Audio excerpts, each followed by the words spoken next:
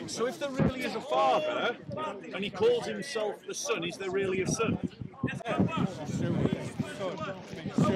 son of who? He is the son of. He is the son of. He is the son of God. The son in the flesh. The son of the Father. Yeah. So, was the Son pre-existent before the incarnation? Yes. Right. So, brother, you are adopting Trinitarian concepts, but you're just refusing to call it Trinity. Probably, yeah. So, why are you ashamed to call it Trinity?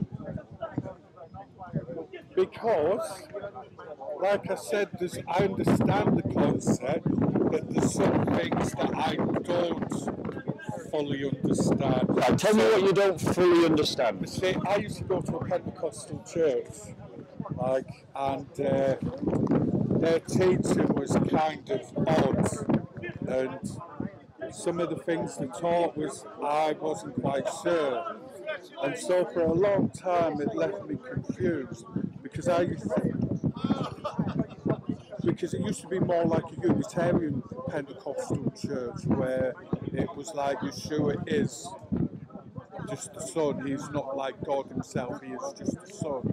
And so it was like, well, hang on a minute, I'm pretty sure Yeshua is God. Yep. And so there was a lot of things that proper confused me when I first... Great, and I understand, bro, you've gone to a fellowship that's been poor in discipleship because it's poor in theology. Yeah. Right, but here's your chance to grow in your discipleship, to grow in your faith, but that requires humility from you. Yeah, I understand that. Now just walk with me through a passage of scripture, will you? Okay? Now, you believe in the Bible? Oh, yeah, of course I do. So the Bible is the authority? Yeah. Not your opinion? No. Not my opinion? No. What the Bible says? Yes?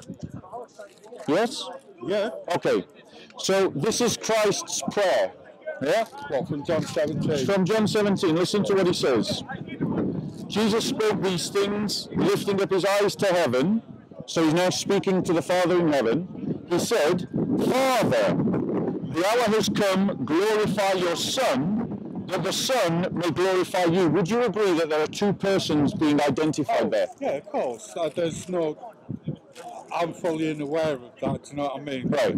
So we've established that one is in the flesh.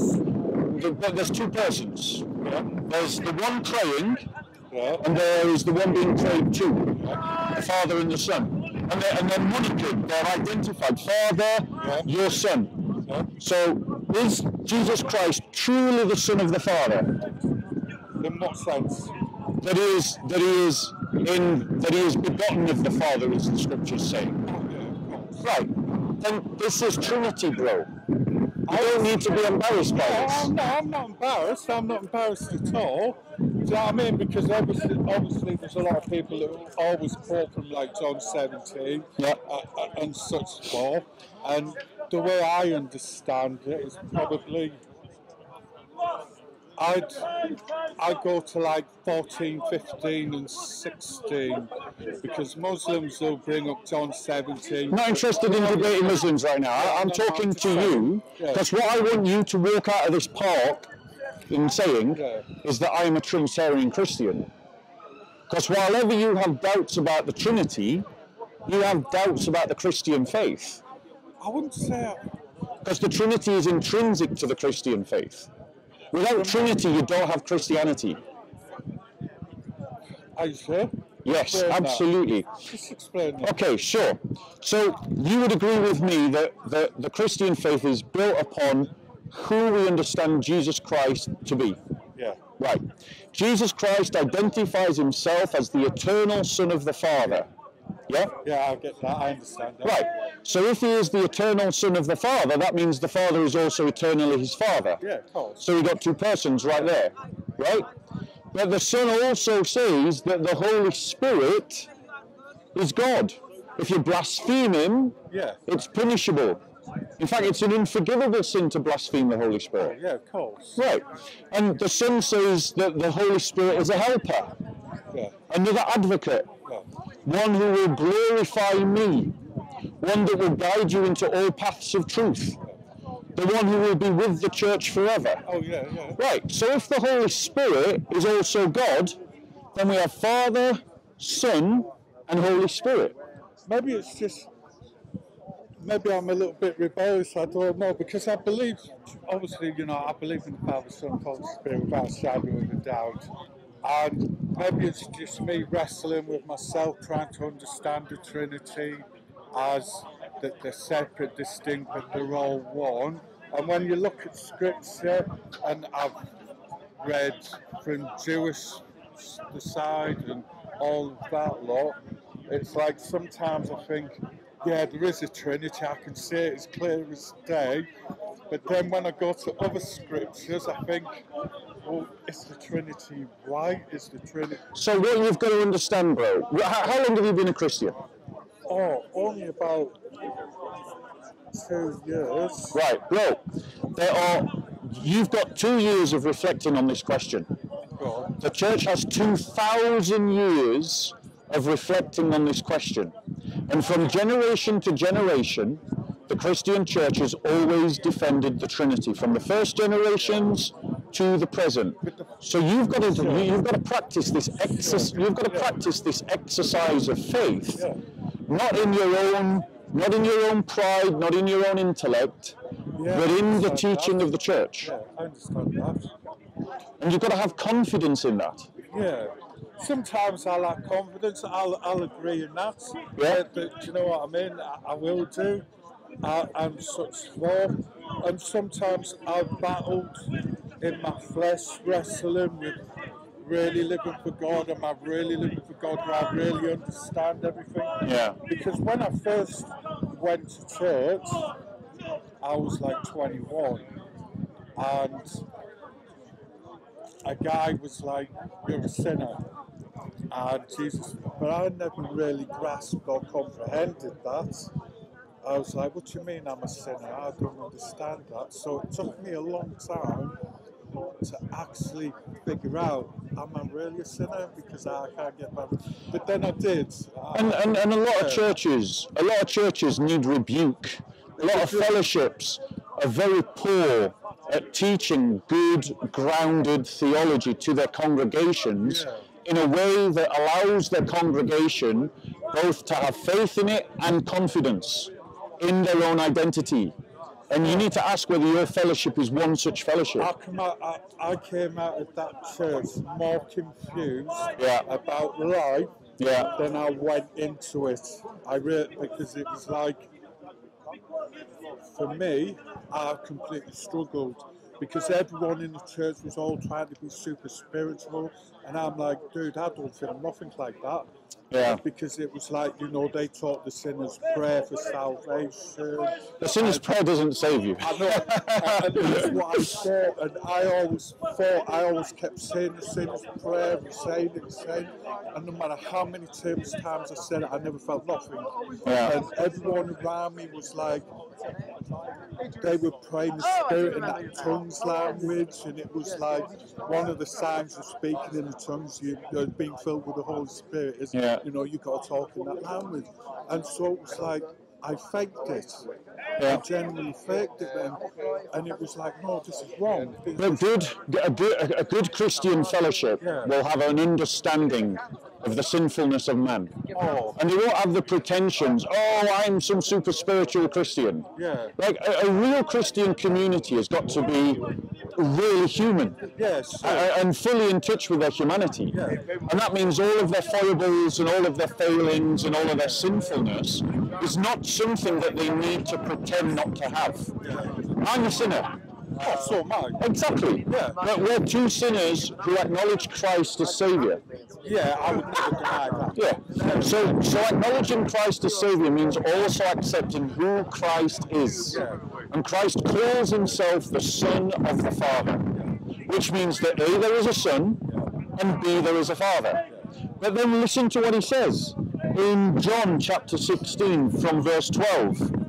I have, that's Jesus speaking, I, Jesus, have many more things to say to you, but you cannot hear them now. But when he, so that's another person, isn't it? When he, the Spirit of truth comes, He will guide you into all truth. For he, that's another person, isn't it? Yeah. For he will not speak on his own initiative, but whatever he hears, he will speak and he will disclose to you what is to come. He, that's another person, isn't it? Will glorify me. For he will take of mine and will disclose it to you. All things that the Father has are mine. Therefore I said that he takes of mine and will disclose it to What do you you. think that means then, that he will take of mine? So what I want you to see first, let's not get distracted. Oh, no, go on. What I want you to see is that Jesus Christ is speaking of the Father and he is speaking of the Holy Spirit. Yeah. So clearly the Father, the Son and the Holy Spirit cannot be the same person. Because the scriptures don't allow you to think that. So you've got to have confidence in this. Now let me explain to you how something can be 3 in 1 at the same time, because I think that's where you're struggling. A little bit, yeah, more than anything. Okay, A little bit. let me explain to you. You're going to get it immediately once I explain it to you, right? Would you agree with me that you're standing right now in 3-dimensional space? Yeah. Is this dimension the same as this dimension? Well, is this the same as this? Yeah and no. Well, is it? Is the vertical the same as the horizontal? It can be, I guess. Well, no, it isn't. They're both axes, but they're different axes. They're distinguishable axes. And is this axis and this axis the same as this axis? They're called X, Y, and Z in mathematics. You're standing in 3-dimensional space. Yeah. It is one, it is experienced as one, it is one thing. Yeah. Each of these dimensions is a dimension fully and completely like the other two, but they are distinguishable from one another. They aren't the same dimension. The horizontal, the vertical, and the depth, the X, Y, Z axes are not the same thing, but they are the same thing. And so, that shows to you that 3 can be 1. Of course. So just have confidence in this, bro. I think it's sometimes just and being able to comprehend it, because it's like you see so many different denominations that teach this, that teach that. But all Christian denominations teach the Trinity. Well, all Christian denominations teach the Trinity. There isn't a single, by definition, if you don't teach the Trinity, you are not a Christian. I've heard a lot of people say that. And it's a fact. It's like a Muslim saying that Muhammad isn't the prophet. Yeah. If a Muslim says Muhammad isn't the prophet, by definition, he's not a Muslim. It's like a Jew saying there's more than one God. If a Jew says there's more than one God, by definition, he's not a Jew. If a Christian says there isn't a Trinity, by definition, he's not a Christian. Now, there's a difference between being a heretic and being a weak brother who's stumbling. I interpret what you're saying to me as a weak brother who's stumbling. The difference between a heretic and someone who's just stumbling is that a heretic is stubborn in their errors. Yeah, I can see that. So don't be stubborn, bro. Don't be stubborn in your error. I think a lot of it's due to when I first encountered going to church, because it left me disturbed. Yeah. It left a lot of things in my life. I want to separate all of these secondary issues to this question of the Trinity. Yeah. Right? I accept there are other issues that we probably need to talk about, like your experiences in the church. But I want you to go away from here with a clear understanding of Christian monotheism. Because this is where Christianity starts. Your discipleship can't go right until you see God right. That's why it's called orthodoxy. Yeah, I understand that, but isn't the gospel more about salvation than it is about the Trinity? Well, how can you have salvation without the Trinity? Can you show me how? Right, because we both agree that can a man save us? Just a man. No. Can a man be a worthy sacrifice? Just a man. No, because Scripture doesn't allow it. Exactly. So that means that God has to take onto himself human flesh I agree. to be the worthy sacrifice. Yeah, I do. So we're both in agreement. Right. So we can't have soteriology without Trinity. Because the scriptures say soteriology is about salvation. Yes. Trinity is about our view of God. Yeah. Because the scriptures say no one has seen the Father at any time. Nobody. Nobody. Only those who have seen the Son have seen the Father. Yeah. Which means that it is the Son that enters into creation. And the Holy Spirit. Yeah. The Father doesn't enter into creation. No. Never. No. And see, for me, it might sound like I'm a bit I understand the concept, it's just putting it together. Because even when I read the Old Testament, I know that you have time, space and matter, and you can't, they have to come in together simultaneously. They can't be one and so I can understand certain aspects. So you can understand, just settle with me on this three-dimensional space idea. You can accept that we've got three dimensions. Yeah, I understand that. And you accept that we've got one space. Yeah, I understand that. So three can be one. Yeah. One can be three. Yeah. There can be plurality and sameness at the same time. Yeah? Yeah. Right. So now if you can get that, all we're saying is the same about God. Yeah. But the thing that makes God plural is the Father, Son, and Holy Spirit. Yeah. The thing that makes him one is the divinity. That thing, that substance, that essence that makes the Father God, the Son has it completely, and the Holy Spirit has it completely. But then how do you view... It's not a division, it's not shared between the three. Yeah, I understand that. Each one of them has the totality of it at the same time. Yeah. Yeah? I understand that, yeah. Think of another analogy. Let us imagine that you've got this mountain. Yeah. And in this mountain is an underground lake, a massive underground lake. And the underground lake manages to break through the mountain at 2 points, and out of these 2 points flows 2 rivers. Yeah. Each of the rivers is distinguishable from the other one. Yeah. Each of the rivers is distinguishable from the lake. But they're all H2O, aren't they? Yeah, yeah, I understand where you're coming from now. Yeah? Yeah. And that's like the Father, Son, and Holy Spirit. The Son and the Holy Spirit come from the Father. That is their source. Yeah. I understand that. Yeah? So what the Father is, the Son also is. What the Father is, the Holy Spirit also is. Right. Like the rivers are H2O because they come from a lake of H2O. So do you believe that the Holy Spirit is God, but separate from... No, we don't. Right. Here's a maxim you need to understand as a Christian. As Christians, we can never confuse the persons of the Trinity. We can never say that the Father is the Son, or that the Son is the Father, or that the Father is the Holy Spirit, or that the Holy Spirit is the Father. But we cannot divide them. We can never use language like separate, division, shared. We can't use this language. Yeah, I understand that now. Yeah, there are 2 tracks that Christian monotheism run on.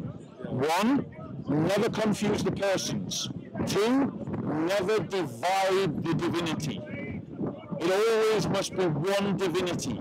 So whatever language we use, and we can use whatever language we like, we have to use language that sustains the unity of the divinity and does not confuse the persons of the divinity. Does that make sense? It does now. Do you know what I mean? Yeah. Of course. Because it's like where I've heard Trinitarians say, well, they're distinct and separate, but yet they're one. And I'm thinking, well, hang on a minute, they can't be separate. Because that confuses me. People who use words like separate are using clumsy language. Yes. That's the problem. There's a lot of Christians using very clumsy language about the Trinity. I'll agree with you on that. And it's a fault here at the park. Lots of Christians use very clumsy language about the Trinity.